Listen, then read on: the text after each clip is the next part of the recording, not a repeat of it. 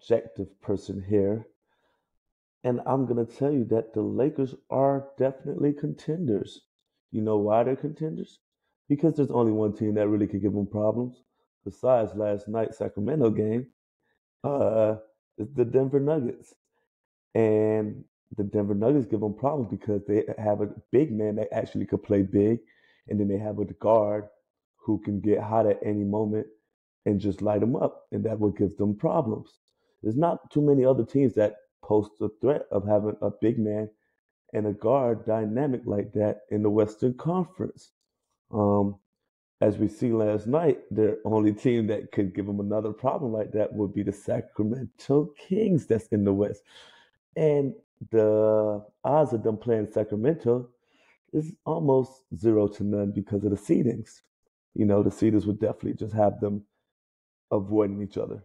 And then it'll probably have them avoiding Denver.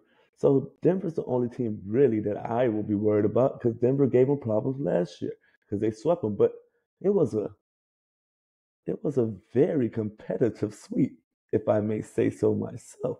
And this team is coming back with Austin Reeves. They're coming back with D'Angelo, who's been playing phenomenal lately. He's taking pressure off LeBron. Austin taking pressure off LeBron. LeBron doesn't have to do so much. But when AD steps up and play like the top 12 player he is, and then you combine him with another top 12 player in LeBron, you have something that not any other team in the West has. It's two top 12 players on their roster. And when you have that and you go into the playoffs when the games slow down, you have a team that can compete anywhere. And LeBron has a history of being able to win a game on the road, except for last year. So he can do it again. They will be playing probably in the eighth seed. I think they'll catch the Mavericks. They're a game or so behind the Mavericks, maybe 2 games now. But they could definitely catch them and get the eighth seed. They get the eighth seed, they'll probably win the playing game against whoever they play. And they will go from there. Like I say, man, the key to them has been Rui Hachimura. Rui is giving them a different versatility that they desperately need because you can put him on a big, and then AD could do what he does best, be a help side defender. So that's something big for them also.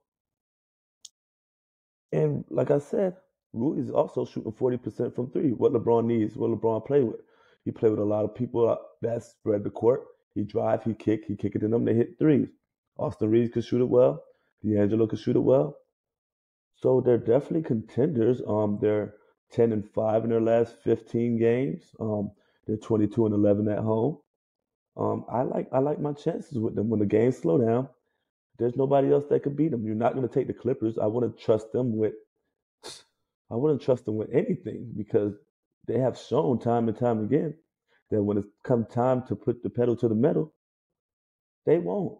They'll walk out. They'll walk out the game. They'll quit. They'll flat out quit. I'm not trusting Harden and way off P. That's just two people. I'm not trusting them two. And then you have another person in Kawhi Leonard. I trust Kawhi, but I don't trust his knees. Who else is a contender in the West? The Pelicans. They're too young. They're not ready for the Lakers. The Lakers beat them every time.